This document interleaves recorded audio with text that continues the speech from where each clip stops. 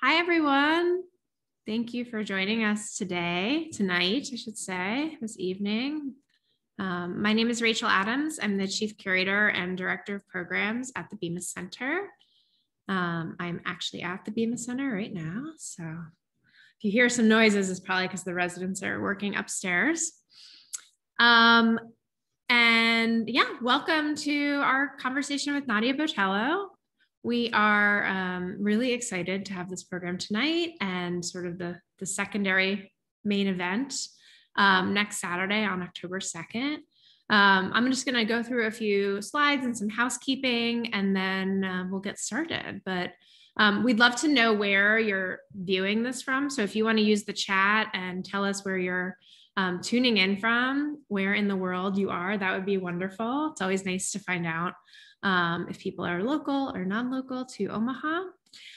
If you are not familiar with the Bemis Center, we are a 40-year-old contemporary art center located in downtown Omaha, Nebraska. We have an artist residency, so we host artists from all around the world. Around 35 people per year come and live and work here. We have an exhibition space on our first floor that's open to the public.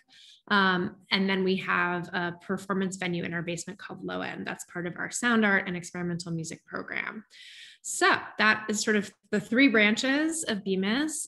We do lots of things all of the time. And yeah, if you want to follow us, you can do so on our social media and website and all of those technological things that Davina can chat into our chat. So we're here tonight to have a conversation with Nadia Botello, who is going to be here next week to premiere Other Channels, which is a performance that we're going to be doing on the River City Star. It has sold out, but we do have a waiting list. So if you haven't, if you weren't able to get tickets, definitely sign up for the waiting list. Because it is free, some people sign up for things and don't come. So if you really, really want to come, you can definitely try just to show up at the River City Star, which is like basically on the way to the airport in Omaha at, just before 3 p.m. on the 2nd, and we might be able to get you on the boat. It's just it's a small capacity boat. So that's where we are, but definitely try if you don't make it into the list. Okay.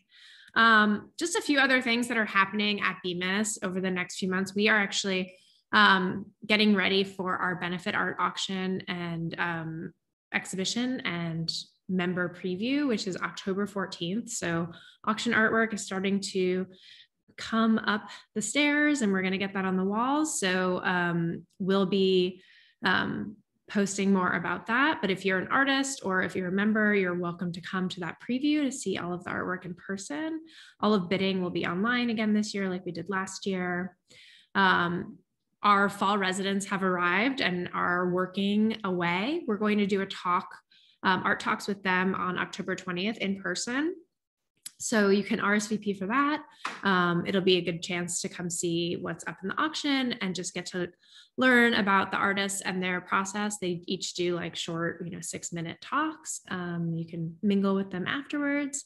There might be a performance, so keep an eye out for that if you are in the Omaha area. And then actually like our big benefit art auction and concert is on October 29th. And this is going to be kind of a indoor outdoor thing. We're having a big tent across the street. Everyone is going to have to be vaccinated or show a negative test to come in. We're trying to keep everyone as safe as possible while also being able to celebrate. And this is a really integral, basically our only fundraiser that we do at Bemis, showcasing some amazing art from both local artists and national, international artists. So it's a really fun party, and we're going to have a really great concert afterwards, which we haven't announced yet, so I won't say who it is. But the concert is actually free, so if you want to just come for the concert afterwards, that's also something. So just keep an eye on all of our communications, and more about that will come out probably very soon. I just want to thank our sponsors for helping make this program possible. Other Channels is funded by the Mid-America Arts Alliance, the National Endowment for the Arts, and the State art agencies of Arkansas, Missouri, Nebraska, Oklahoma, and Texas. And then additional support is provided by the Andrew W. Mellon Foundation. So thank you to them for making this happen. I have now like moved my grid thing and I can't see it. Okay, there we go. Sorry, Zoom. And then, you know, we also try to keep everything free at Bemis, as you may know. So, you know, we can really do that by counting on support from people like you, from viewers like you, like PBS says. So if you want to join as a member, that would be a great way to support us. And then you get to come to a lot of our exhibition openings and events and things like that, or just donating, you can do so at bemiscenter.org/support. Okay, that's the end of my slides. Nadia, you're here. We have a somewhat critical mass now, so that's great. And again, thank you everyone for joining us. Nadia Botello. Nadia and I met a few years ago. Nadia is actually a Bemis alumni. She was part of our sound exhibition in 2019 called Inner Ear Vision, which she'll show a piece or work from that body of work.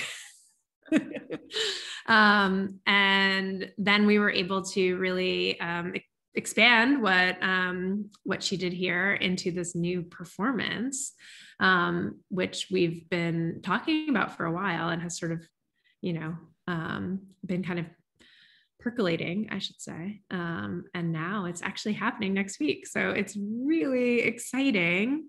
And yeah, we're just going to kind of have a conversation. This is casual. So if people have questions, please chat them in. We might just like unmute you at the end.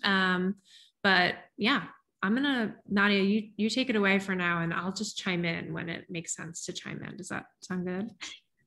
Sure. Yeah.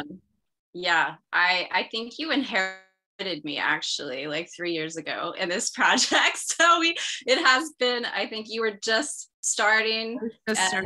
Yeah. It is really great to be approaching the actual premiere of this piece next week. I'm very excited. But yes, it's also gone through many iterations. So can you see my screen, Rachel? Yes, I can see your screen. Okay, cool. I don't like doing lectures, so I'm very glad that this is a conversation. I really want to encourage people to chat or participate, come off mute, actually see, like, I think at least one set of best friends in here. and Don Moses, who was actually like integral to the research of this piece. He's a retired civil engineer for the Army Corps of Engineers. I'm incredibly grateful for the conversation that we had when I visited in March of 2020, and it was right shut down. It was literally the weekend that the world shut down from COVID. So it was also quite an experience getting everything together then. But we had a great conversation. I actually might bring some of that up later and see if Don wants to chime in once we get to talking about the project. But yeah, and Don will be on the boat with us. So I didn't really kind of describe that, but we'll be doing a kind of talk on the boat with Don, as well as Jack Phillips and Shannon Bartelt.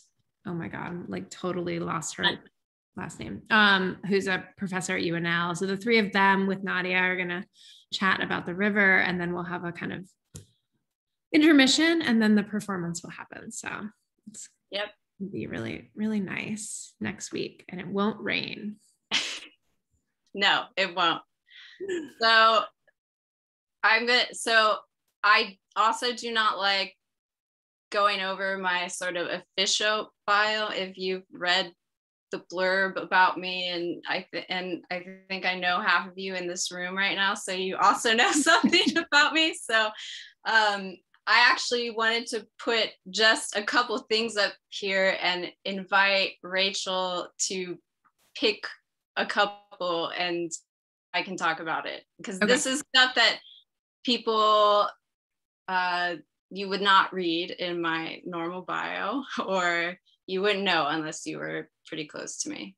Okay, so I would like you to talk about being a synchronized swimmer.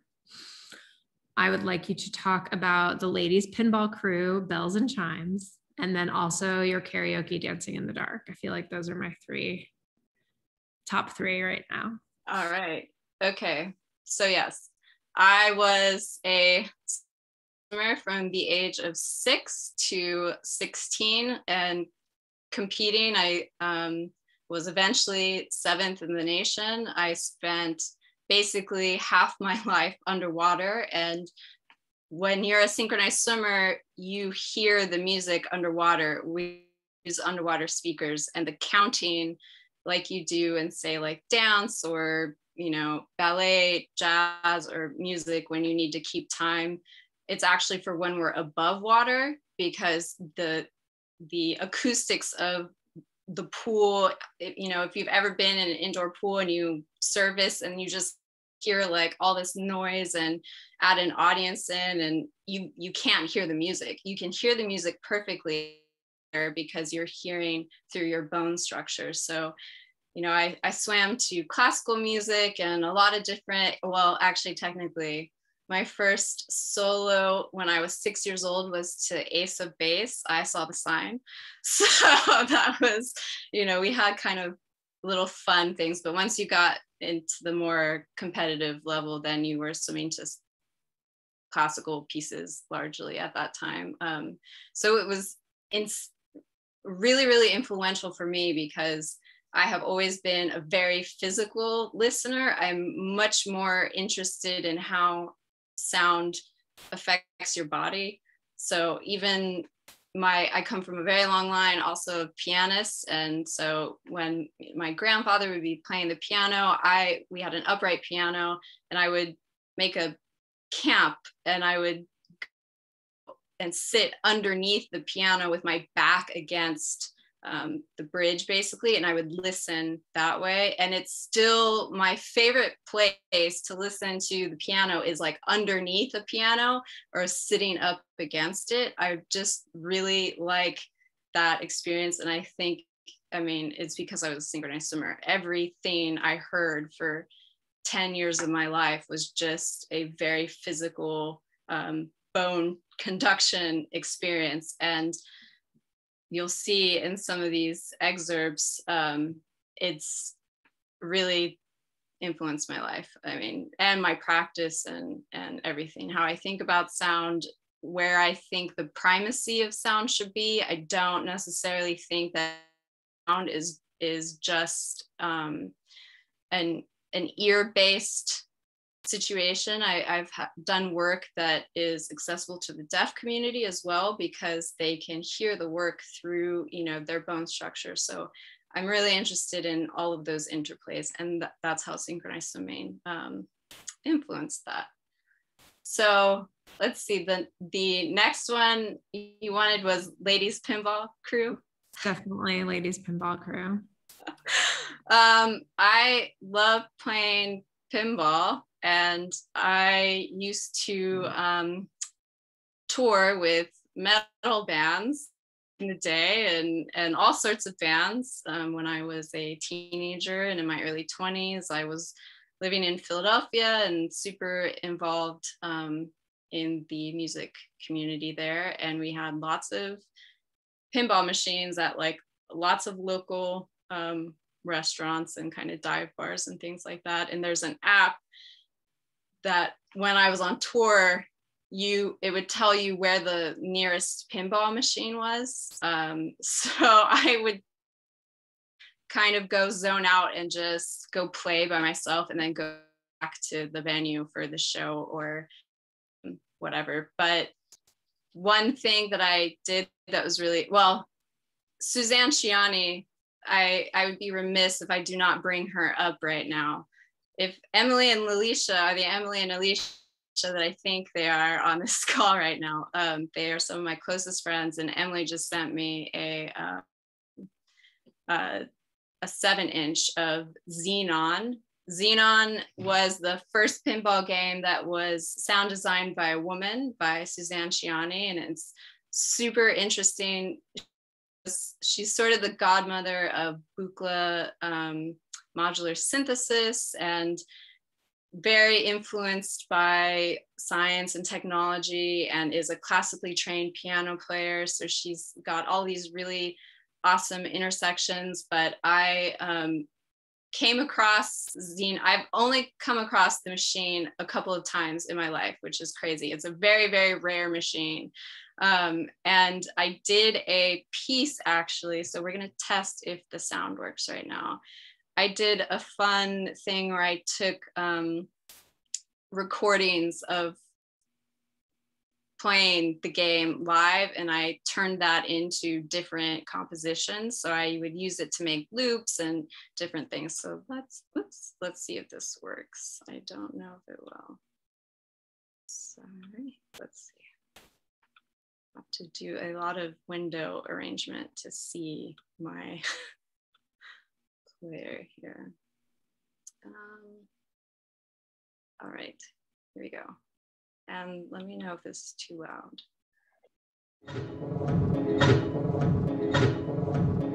That's good. So it's just like a little piece, and then I did it for some other games as well, where I would take them, turn them into compositions and like 10-second pieces.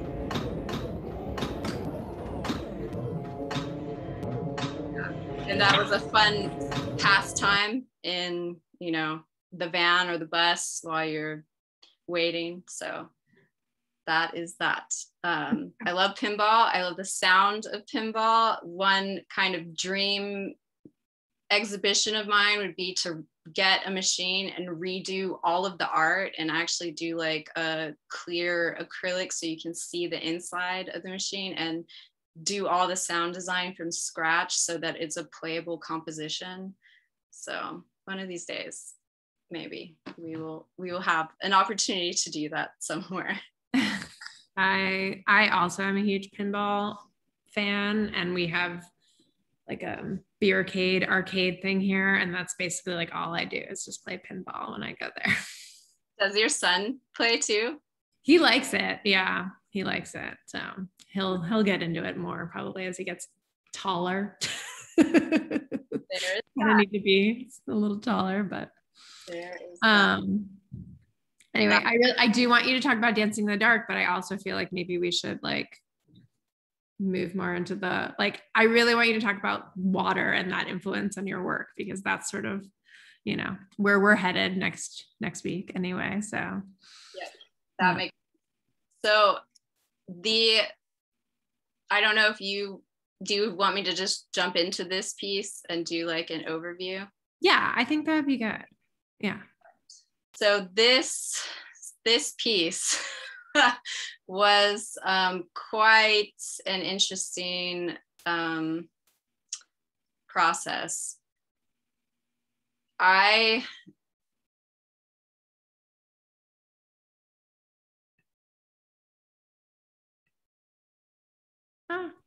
There we go. Sorry, that was my fault. Clicked the wrong button. That's fine. So I was commissioned by MATA, which is Philip Glass's organization. They had their 20th anniversary festival. It is the new music sort of premiere festival every year for experimental music. And they wanted me to do something around water. And I wanted to do something that was more than just listening to music underwater.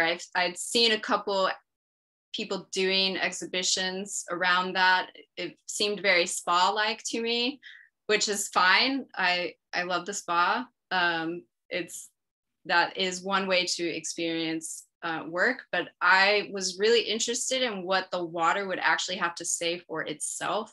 Like, what would the water sound like if it was singing out its resonant frequency? So when I was in grad school, and I am pretty sure one of my great good friends from grad school is also on this call.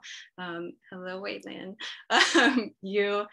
She saw me creating this piece, but Bob Bilecki is a really well-known engineer. He basically invented all of Laurie Anderson's equipment, you know, her vocoder equipment, all this stuff. He is the preeminent experimental music audio engineer and sound designer. And he let me use his backyard pool to make this piece. And essentially I got to a place where I figured out how to engineer this system without using a computer, or the computer was there to capture this middle picture is the documentation of what the resonant frequencies and the harmonic nodes, what was happening when we were doing sweeps of the pool. But it was just using two pieces of equipment, essentially, an underwater speaker and a military grade hydrophone, and being able to get it to the right sort of settings to let the water sing out its frequency. Every material has a resonant frequency. It's what happens when an opera singer, you know, breaks a glass. When they hit a certain note, it shatters the glass. So this piece is the pool singing out its frequency. The audience eventually, once we premiered it at Mata, the audience got in the pool. Vinayak was there as well. He's on this call. He experienced this piece, and it is a live frequency. So when you go, you know, when you're swimming and you go like this, the water literally goes grrr, and you hear what other people are doing, and you hear above water, it's activating the harmonic nodes within the space of the pool. Below water, it's activating other harmonic notes. So you're literally swimming through sound, and you're swimming through the water where it's reached a frequency that it's singing itself out. I did have to make people sign a health waiver because it's such an intense experience. It's sort of borderline like pleasure pain zone. I did not want anybody that might have seizures or might be pregnant or could have a health issue triggered by this really, really, really physically overwhelming experience. But that's also what the water was doing. It wasn't, I didn't make it, you know, pleasant for the sake of the audience. That's what the frequency of that pool was. So there's that. I don't know. Did you want to chime in, Rachel? My buttons are like not working. Yeah, I mean, I was sad that I missed this piece because I feel like, you know, as someone who also like grew up swimming, not synchronized swimming, but just like as a swimmer and diver and like spending all that time in water, like, I don't know, I would like, it just seems like such an amazing experience, especially I think for, you know, people that are used to like experiencing sound art, but maybe not in like that type of way where you're like, now you're going to get in the pool, you know, like being able to like really like, you know, pun intended, immerse yourself. Yeah, it's sort of, yeah, I think it's a really interesting like connection between like your personal experience as a synchronized swimmer and how that has sort of influenced like your work, you know, with bodies of water, whether those are pool or a river. And do you want to talk about like where, you know, because this thing is sort of interesting when your work was here and like having like sort of, I don't know who's on this call and maybe they are not as interested in this as I am. So again, please chat in questions if you have them, but like the sort of idea of the hydrophone and like where that kind of came from. Like, I feel like you have this like history of that maybe you can kind of explain a little bit, maybe, if not like your own personal, like when did you first start using that in your work, and you know how has that changed like over time at all? Sure. Well, the history, two big questions. Yeah, the history of the hydrophone. You know, actually, let me see if I can go down. I'm going to skip a couple slides because, so this workshop that I did at the University of Pennsylvania a couple years ago was actually about the history of different music technologies and how they have influenced many things. It was sort of centered around Laurie Anderson just as a theme and a jumping off point. But I talked about where, you know, microphones and tape machines, that all comes from Nazi technology, quite literally. Hydrophones are military technology, quite literally. It's where you, and field recording is also, I have really conflicted feelings about that as well. But all these things originate somewhere, and what is the context of, what's the context that you are then using those technologies for your work? Are you even aware of the context? Are you making like specific decisions around how you use them, how you're presenting them? You know, these are all really, really important questions. And hydrophones, I use them a lot. I think actually, because I couldn't come for the first exhibition I did at Bemis, Raven Chacon traversed to the Missouri with some pool noodles and like risked life and limb to get some hydrophone recordings for me from the Missouri River. So I'm very grateful for him for doing that for me. But yeah, I you know, the concept of using a technology that started and still is in use as, you know, a military surveillance thing, and sometimes weapon, because they're using underwater sonic weaponry now, and how that affects things like whales and, you know, the whole ecosystem.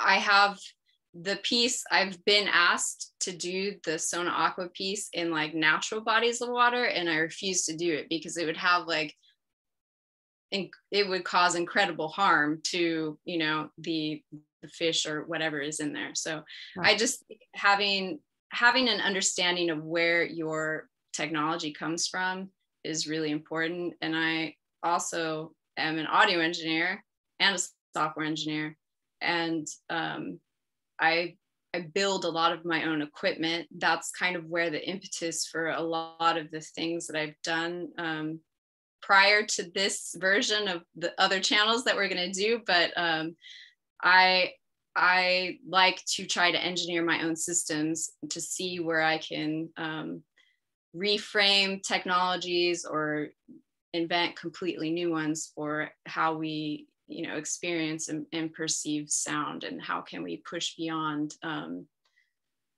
different technologies of sound making. It also goes back, you know, I could go on a long rant about the BBC Radiophonic Workshop and how the history of women electronic music came about, and that was really because they were excluded from having their work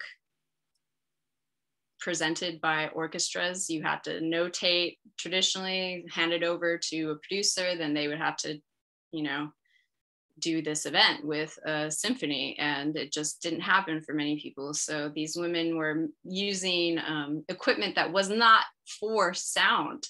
It wasn't necessarily, you know, the Doctor Who theme song that was done was out of a lampshade and, you know, some other stuff. So it's I think the intersections of the limits of technology, the history of technology, and where it could go for sound, for music, for everything is a really interesting space to think about when you're making work. Yeah, I think that being able to, you know, innovate in that way and still, right? So like, as you said, kind of knowing where your equipment or knowing where like these technologies like originated and how you can kind of innovate them for maybe like a good, I don't want to say like good purpose, because they, you know, sometimes we think that, yeah, like what sonic weaponry and all of these things are things that, you know, are being used against, yeah, citizens, or being used, you know, underwater, that's hurting the ecology. And so how can you kind of like switch that up to have a conversation about what that is, right? Also, but yeah, I don't know if you want to go back to the other this one. Yeah, I mean, I think this is, yeah. So this is one of the, we had a piece from this series at Bemis for Inner Ear Vision, but maybe you want to talk about how this originated a little bit. I should actually update it because I haven't added Bemis to this piece yet, but yeah, this was, this originated from an invitation from a friend who's a curator, Will Owen, who is part of Flux Factory and Little Berlin, and they do like very, you know, I don't know if anyone's familiar with either of those institutions, but they do a lot of really, they're very community led, very DIY, very avant-garde spaces. Flux Factories in Queens, Little Berlin was in Philadelphia. I don't know if it's still a gallery at this point, but those shows are some of the most fun shows I've ever been to or even been a part of. And this piece came about because I was trying to explore how to, well, a couple things. How do you kind of invert the experience of being immersed in a pool and hearing something through your bone structure without having to physically get in a pool because of the limitation of museums and galleries? Not all of you will let me build a pool into your gallery space. Why not? How do you negotiate that? And the other two parts of that were, how can this be made accessible to the deaf community? And the third part was bringing in the voices of the nearest bodies of water. So every time this series is done, we do, or I do, hydrophone recordings of the nearest river or ocean or whatever it is. And then I take that and I compose a long form piece entirely out of the hydrophone recordings. And so the audience, you have to come and physically, you know, initiate contact with this piece, with the different, it's gone through many different iterations. I did one at Bard. The center one is my first year crit, and I asked very nicely to use the science building instead of the galleries for this. And so everyone like trekked over, and it was really a specific move on my part. Also, the acoustics in there were much better than the dinky galleries that we have. So is the case?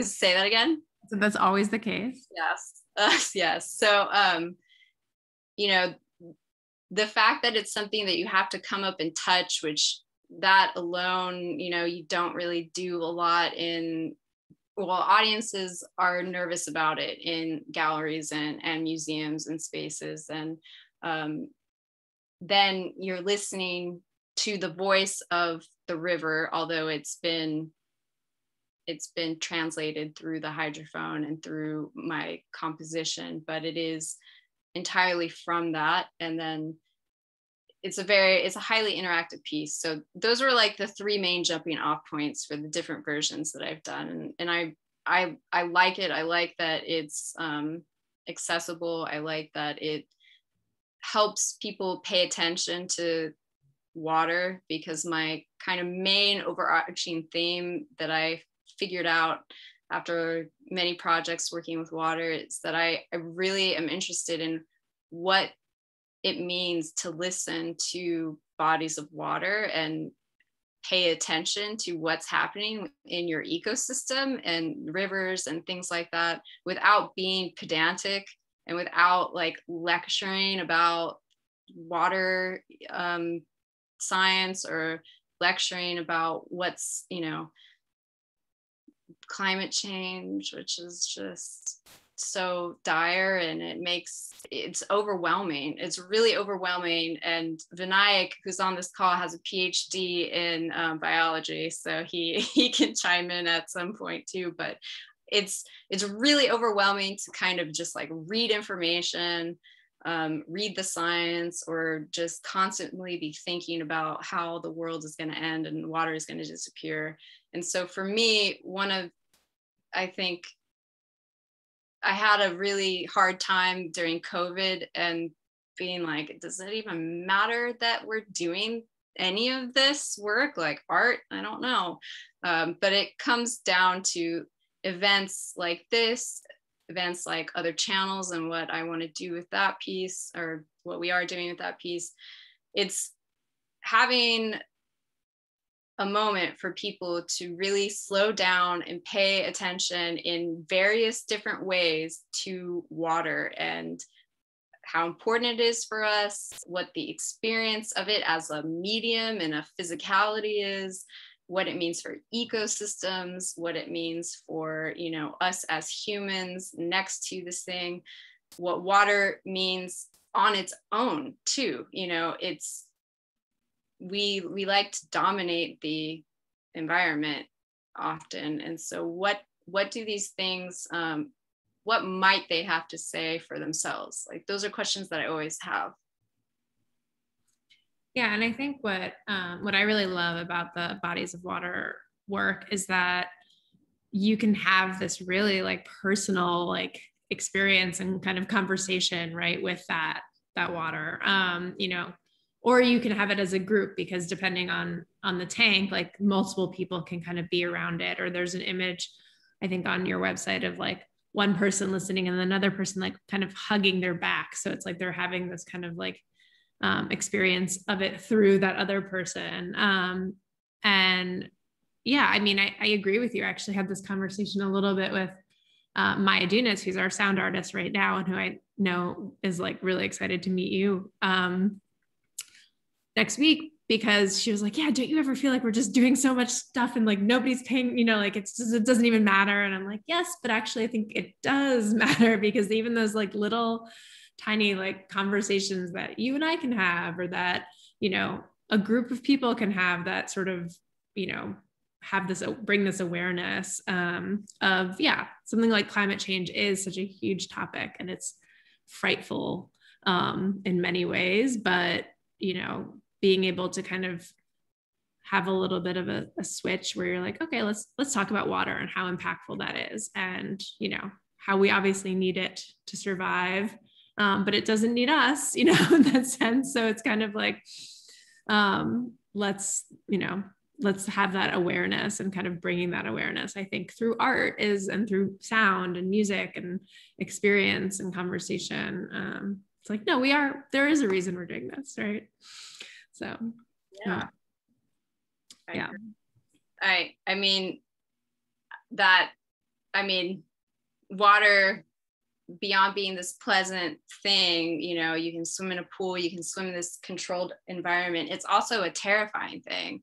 And we have Don Moses, who is the retired, you know, civil engineer for the Army Corps of Engineers, who specifically worked on like the flood control situation for the Missouri River around Omaha. And you're having so much flooding, so many flooding issues right now. And, you know, we just had another round of that in Texas, not in San Antonio, but, you know, it is a devastating force at the same time of being a life-giving force, you know. So it's really interesting to think about and engage with water. Yeah. And I think especially like not just water, but sound and water, right? Because there's something that, you know, even, you know, again, like as a swimmer, like when you kind of come up and your ears are still like full, right? And you're kind of like that muffledness that happens, where you still feel like even though you're out of it, you're kind of still immersed in it. and you kind of get that feeling a little bit when you're against the bodies of water piece, because there's sort of this like muffledness that kind of penetrates you in a sense.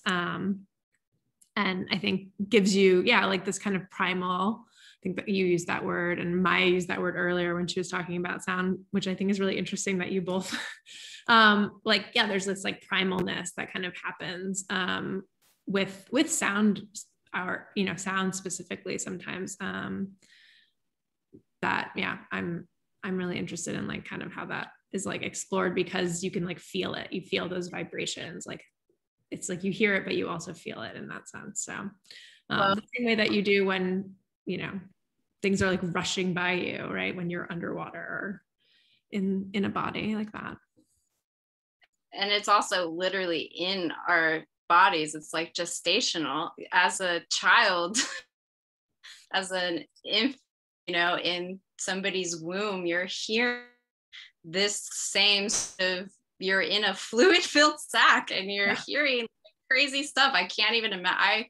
I wish I could remember that, or maybe I don't know. But I feel like it has something to do with that as well, and that primacy piece of listening and water, and overwhelming it can be in that way. Totally. Do you want to talk a little bit about other channels before? I feel like we're at 7:42 and I want to like leave some time for this too, but if you want to touch upon anything else first.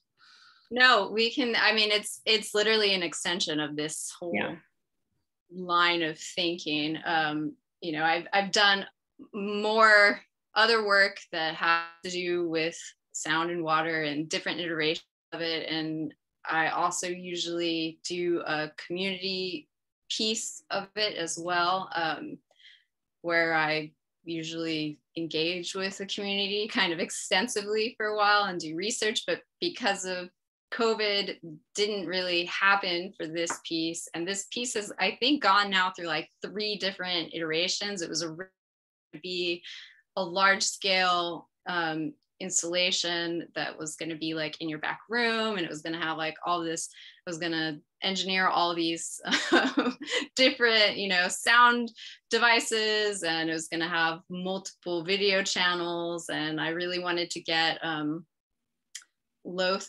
sand. Is it Loess sand? I forget how it's LOESS. They're like sand balls that only exist in Omaha. They're like blown into your bluffs.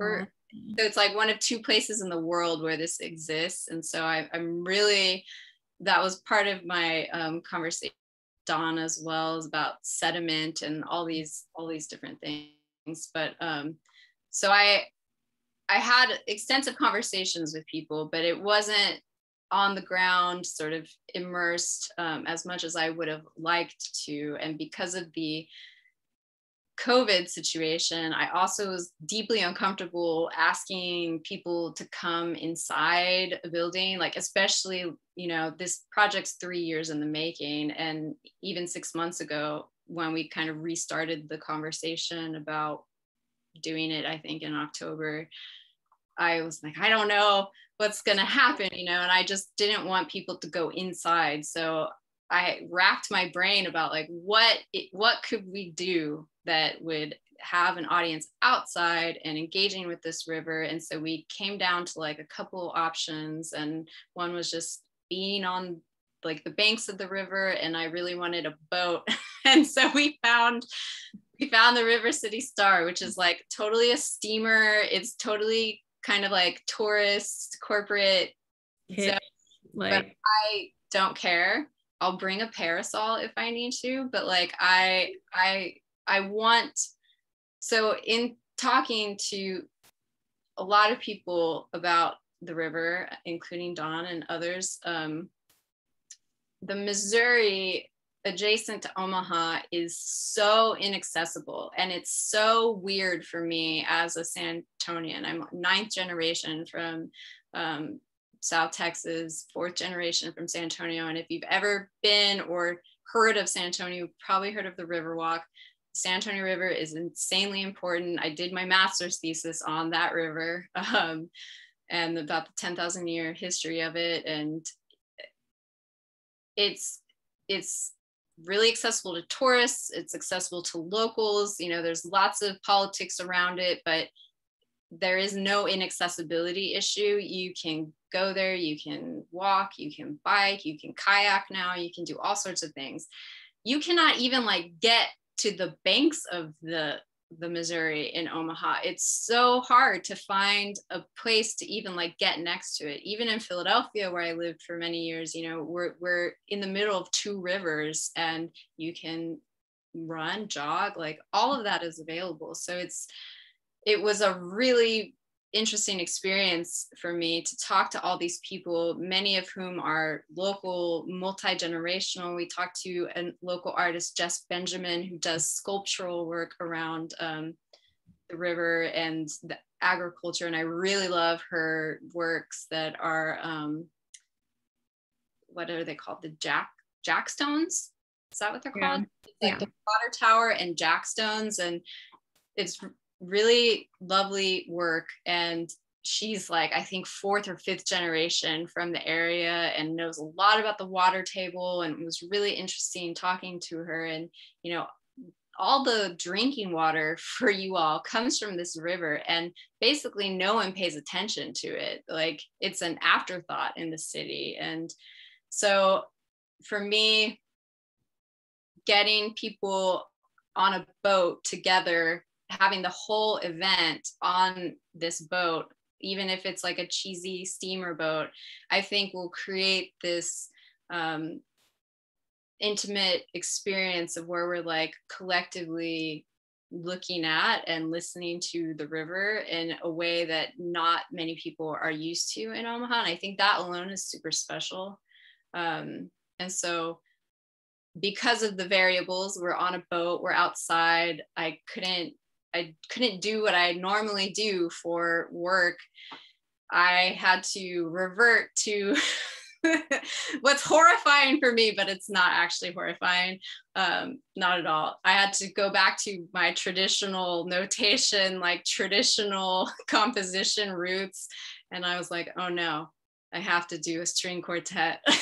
And so we have arrived at a string quartet. And I love classical music. This is like, no, it's just, this is not the work that I have been doing for like 15 years. So it was it ended up being really awesome and a really great stretch for me to re-engage like how to think about new music, experimental music, classical or experimental composition using classical techniques and classical instrumentation again, after so many years of being like, I'm never gonna do that. So give it away. Yeah. So I used like a century of USGS, which is the United States Geological Service water data. And I went through and looked, there's all sorts of data that goes back to 1928 for the Missouri River adjacent to Omaha. That was like it had to be, you know, relevant. So they were keeping track of things like the clarity of the river, you know, after a big storm or something, and, you know, debris, things like that. And then eventually, I think in the 60s or so, I'm sure Dawn is like in the background being like, no, those dates are wrong. But you get like water level data, you get all these different data points that the USGS is keeping track of around the Missouri. So I took all of that and basically translated all these different data points and used historical maps as well.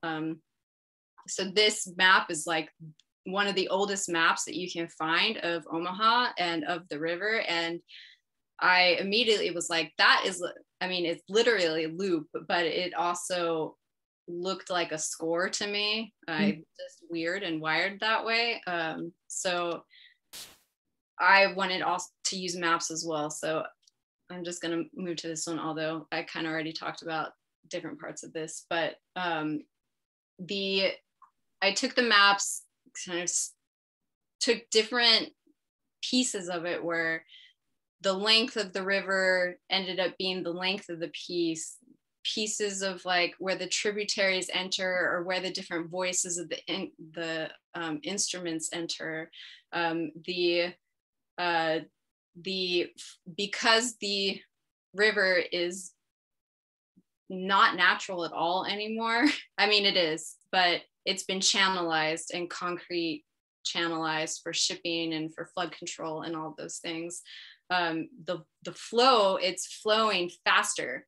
You know, it used to be much windier. And so that the old flow level versus the new one, sets the actual pace of the entire composition, where it starts out very slow and then it gets faster and more complex as it goes on. So all these different data points I translated to this score, and then I worked with a wonderful arranger, because I am working 10-hour days right now in my day job as a software engineer and product manager. And it's the first time that I've actually hired somebody else to help me do a sound piece. And we worked very closely to arrange this, because I just didn't have the time. And she was really amazing. She was recommended to me by Eugene Liu.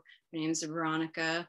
And she is a violist, a violin player, classically trained, but also works a lot with new music and choral, different choral groups in Philadelphia. And she knew exactly what I wanted to do. So we worked really well and really quickly together to get this arranged so that the symphony could read it down really quickly without having to take a long time to learn this piece, which was the part where I was like, I'm rusty with this. It will take me like 2 months to have to arrange this piece in a way that, you know, classically trained musicians would be comfortable learning very quickly and on a boat. So that's and on a boat. Don't forget that we are going to be on a boat moving down the Missouri. And yeah, it does move super fast. I feel like we went down there the other day just to get our rain plan in order. Knock on wood, I'm not going to need it, but yeah, the river was moving extremely fast, and yeah, it's kind of frightening when, you know, but also I'm excited for this, because not being native to Omaha, and, you know, living in Austin and living near San Antonio at points in my life, and even living, like, you know, just most recently in Buffalo, like access to the water was so easy. You know, you just can get in Lake Erie really easily. You can get, you know, in Lake Austin, or, you know, Colorado River, you know. And so here, yeah, the fact that you said it's like an afterthought, I feel like that is very true. It's a weird thing where people are like, oh yeah, I guess I just crossed over the river, like into Council Bluffs. Like, it's like, you don't even think that you're like crossing this gigantic like body of water, and, you know, how important that water is to us. So, and that there's, yeah, it's not like a place like, yeah, in Philly or in Pittsburgh even, where people are just like on the river all the time, because it's just part of it's like ingrained, you know, in the fabric of the cities. And it's not so much here in that sense. So I'm excited to get people out there. Me too. And yeah. I'm excited to hear it. And, you know, it's also a piece that it's not necessarily, you know, there are definitely beautiful movements in it, but it is also very much trying to take a certain version of the river, because these were the variables I had to work with. So this is what, you know, the interpretation of the data points and the maps being kind of like the most physical I could get of the river's actual voice in this piece. So there are parts where it's very frustrating actually as a listener, because it's where it's hitting the pylons. I think they're called pylons. The pylons, like in the river, and the infrastructure for the flood control and everything like that. So that's all actually built in. So there are pieces later on in the third and the fourth movement where you keep feeling like you're hitting against something, because it actually was. You actually are. Yeah. You actually are. And so it doesn't give you that resolution that you would want to hear. But, you know, I'm really hopeful that also the river itself we're out there. So I want to hear it. I think it'll be really interesting that it will have its own actual voice while we're on the river, and to hear it, you know, stream by. And I'm hoping there's like an errant boat horn or two. I don't know. I want to hear, you know, that environment, and I hope it's. Yeah. In Omaha, probably more like helicopters than boat horns, unfortunately. But yeah. Yeah. Well, I wanted to leave a few minutes in case there was any questions or comments. If you want to, you know, you can feel free to like turn on your camera. I can unmute you also if you don't want to chat, or if you just want to say hello. But yeah, like I said, I think a lot of people on this chat, besides Dawn, maybe are viewing from elsewhere. So you won't even get to experience, you won't even have the chance, but Dawn will be there, and I will be there. Nadia will be there. So recording it, audio. Yes, we're doing audio recordings. So hopefully it'll be available after. Yeah. So yeah, if anyone has anything at all, it's totally fine. This was really fun to chat for a while. And yeah, I guess we'll sign off, because I'm not getting any messages popping up. So we can say goodnight, but thank you everyone for joining us. And this was logistical question. Sue wants to know how to be sure whether they have tickets for Saturday. Or I'm gonna tell Sue. Sue, you can email me. Thanks, Waylene. We'll make sure. But yes, thank you all. And yeah, we'll hopefully see you all soon. Yep, I'm looking forward to seeing you and hearing the panel and hearing more about all of the awesome stuff the Army Corps of Engineers did. Yeah, I think it's gonna be a really good group. So all right. Yep. Have a good night, everyone. Thanks for joining us. Good night.